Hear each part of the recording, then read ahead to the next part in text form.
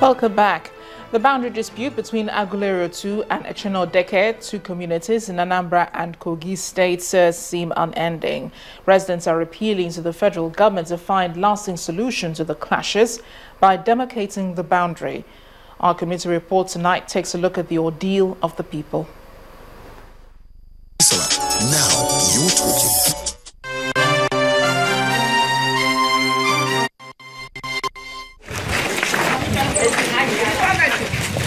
For decades, Aguleriotu in Anambra State and Echeno, Odeke in Ibaji local government area of Kogi State have been at each other's throats, claiming ownership of the oil fields on the Omambala River Basin. We have an attack with the other town, Kongi people. Then they come, I think time they like they come. When they come, they kill somebody. Anybody where they see, they will kill her. To give them some relief, a combined team of the Federal and State Emergency Management Agency journeyed to Aguleriotu to see the people who have been displaced as a result of communal clash between them and their neighbors. The tale of woe is also written all over the community, which bears all the scars of violence. As I was wearing this cloth, I heard that they have already attacked our neighboring community here, that is Aguleriotu. We heard that the 3 people were wounded by bullet. Now, both the federal and state government team are meeting with the displaced persons. So we decided to come and see them, see the people who are displaced, and assess what we can do to alleviate their sufferings. According to the residents, efforts by the National Boundary Commission to demarcate the two communities have met a brick wall. Just of recent, the National Boundary Commission came here, not to the one that we did the last 2 years, led by Ayo. They came here, called everybody at the other side school there, at Enugu community there. We gathered. They told us that the very day they will commence their operation, that's a boundary demarcation. And nobody, they do not want anybody to do what to go there, either for fishing, for hunting, or for farming, so that there will be an absolute peace. They said, okay. They went there on the way, even in our own land, called Odeke. They chased them out with the guns and everything. The NEMA team feels it's time to beef up security before any other action is taken. What we are suggesting and appealing to government is to strengthen the security between the two states so that people will live in peace. While the plea for the federal government to step in intensifies, some have suggested that in separating these communities, those in charge may need to take a look at the regional plan established before independence, as this can help keep the peace.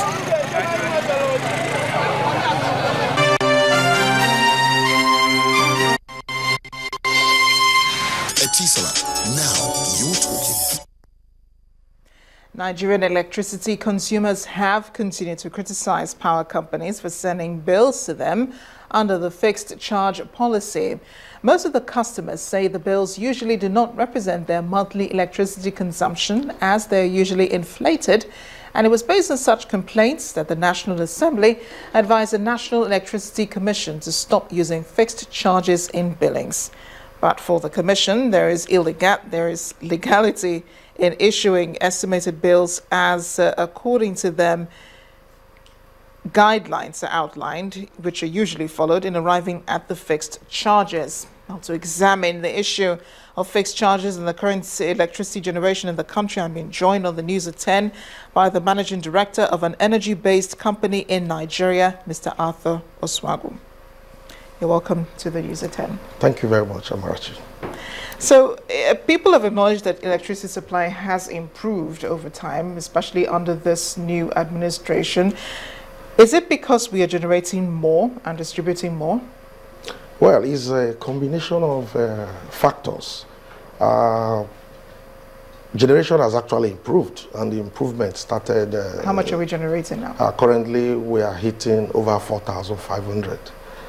For some time now, we've not been having that quantum of generated power.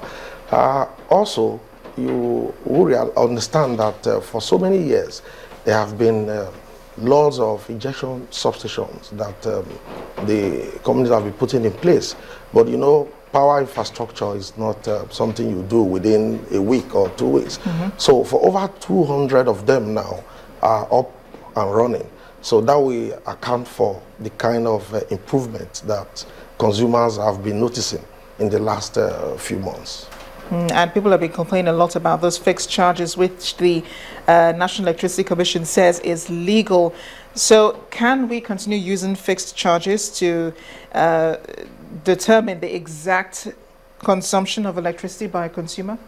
Yes. If you look at Section 32 of the Electric Power Sector Reform Act of 2005, it gives the NERC the power to actually appropriate, the power to actually fix what consumers should be paying. But far back as 2012, it was around 75 naira. But it was increased from 75 naira to about 500 naira in 2012, just because of the belief that it will add as an incentive for would-be buyers of the PACL as it were then, just to take care of the infrastructural costs of bringing some of this stuff back. But what has happened over the years, you discover that they have now changed that to about 750 naira, which is on the high side. And within where you live, you agree with me that I'm sure you have not seen set of new transformers that have been installed, or you've not seen overhead cables that have been installed. So I don't think it's appropriate for NERC to approve that astronomical increase of the fixed charge. Which makes me want to ask again, why exactly has power improved? Well, as I just mentioned, power has improved because we have improved generation and the substitute. You know, the three components before you can have power. You talk about generation, transmission, and distribution. Prior to this improvement, we had the grid capacity. It was just barely within 4,000 megawatts. Now, we are happy that we can be talking about 7,000 megawatts grid capacity. You can have the grid, okay, but how about the distribution? The distribution aspect of it is what the discos have not been able to do so much on. You know, as I did mention, you've not seen... What's the challenge for them? Why haven't they been able to distribute as much? Costs is one thing. You know, in Nigeria today, it's not really easy for you to come out, approach the bank to get the quantum of funds you need to actually fund some of these huge infrastructural or whatever for you to be able to build the bedrock that you need to actually distribute power. So the cost is one thing. The discos are having huge difficulties in raising this fund to be able to finance the huge infrastructural project that is required to improve the distribution aspect of the the discos. And the National Assembly has just asked the distribution companies to stop using the fixed charges, but the National Electricity Commission says that this is legal. How can we get a balance, you know, that will be best suitable for electricity consumers in Nigeria? I think the best thing is for NERC to advise discos to revert back to where we were before, because it's not proper for even those consumers who do not have electricity. They are also bound to actually pay these 750 naira, which is not the best way to go. So they can do it in such a way that it's only consumers who are having power supply that can pay a quantum depending on how long this power is available for consumption. Mr. Arthur Swago, thank you for joining us on the News at 10. Thank you so much, Amarachi. To Port Harcourt now, where the distribution company and the Nigeria Labour Congress in Rivers State barricaded the office of the electricity distribution company and threatened to shut down power in the south-south. So that threat has been handed over to the management of the company, which oversees electricity distribution in Rivers, Cross River, Akwa Ibom, and in Bayelsa states. They want a recall of sacked workers and a free environment for labor unionism.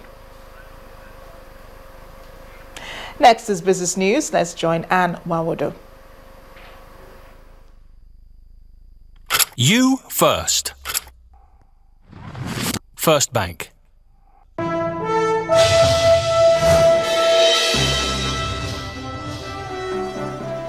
Welcome to Business News. The value of Nigeria's total merchandise trade during the second quarter of this year was recorded at 4.372 trillion naira, and this was 0.5% less than the value of 4.39 trillion naira recorded in the preceding quarter. In comparison with the corresponding quarter of 2014, the value of the total merchandise trade decreased by 2.287 trillion naira. Relative to this preceding quarter, a rise of 214.1 billion in the value of exports combined with a decline of 234.4 billion naira in the value of imports improved the country's trade balance. While this increased by 448.6 billion naira during the quarter.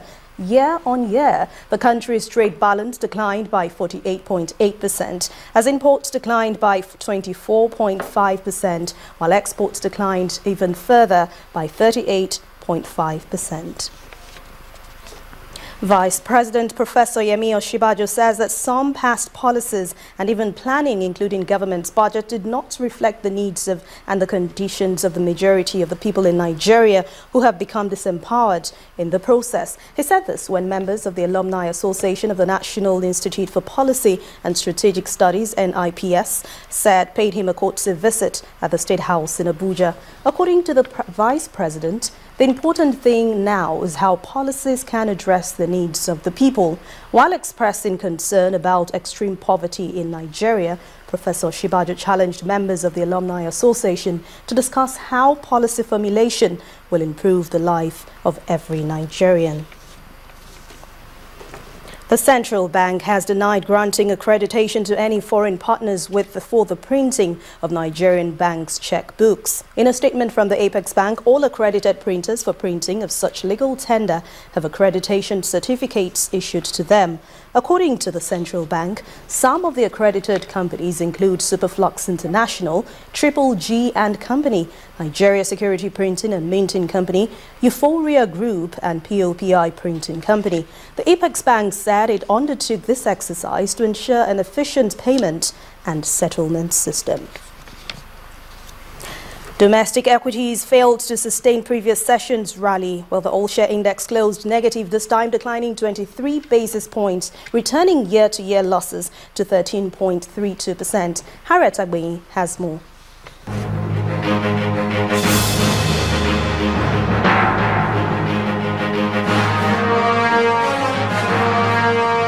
Hello and welcome to the Stock Market Report.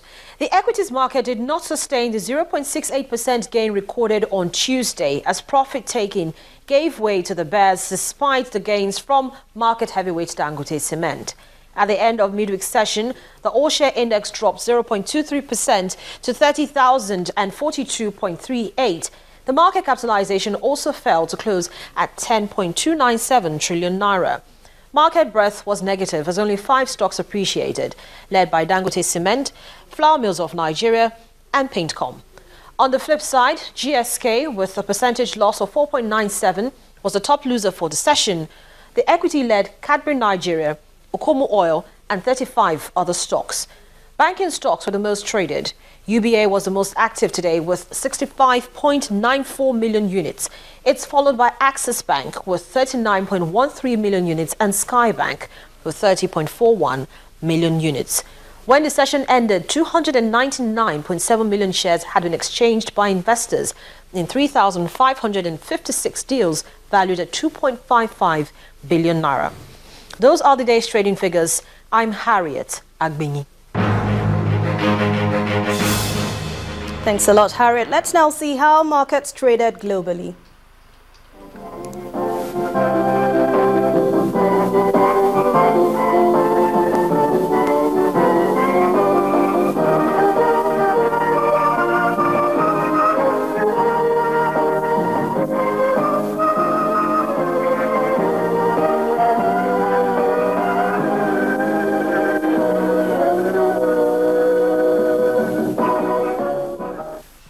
Well, that's it on Business News tonight. I'm Anne Nwawado. Amarachi will be back with the rest of the news at 10. You first. First Bank. Water is the most commonly used reagent, and if its quality is compromised, the ultimate formulation or product is used to manufacture would be substandard. That's why the Standards Organization of Nigeria, in conjunction with Merck and their partners in Nigeria, Kachi Limited, organized a one-day training workshop for lab water purification in Lagos. The training is the first of its kind in West Africa.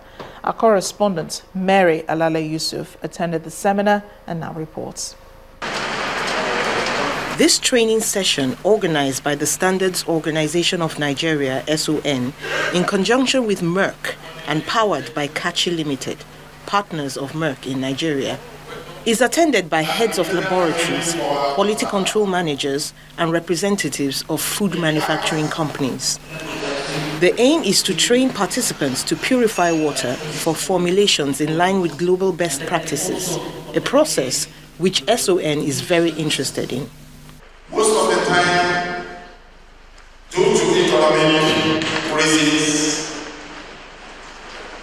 or lack of knowledge, you carry out analysis, you churn out results that has no bearing to the products you are producing. The keynote speaker delivers a lecture on the importance of different levels of water purification. What is important is that I produce the exact type of water that I need for my experiment. I don't want to produce water quality which is higher than I need or lower than I need. And this is the challenge in water purification. And if you are curious to know whether these processes are actually possible in Nigeria, the CEO of Kachi has this to say. They're being done by some companies, some serious companies. They can be done. We've actually seen laboratories that go to collect condensate water from the air conditioner and they use them to do analysis. I think the problem is that of ignorance. When people don't know the consequences of what they're doing, they think they're saving money, but it ends up being more expensive. When you use the wrong water for your analysis, you get the wrong results. You also diminish the life of your equipment. She adds that Kachi Limited has been partnering research and development globally to deliver safer consumables to the Nigerian populace and those the country is expected to export to. Mary Aguleriotu, Channels Television News. Next on the news at 10, Nigeria begins 2015 Afro Basket campaign on a solid note. Details on sports news, please stay with us.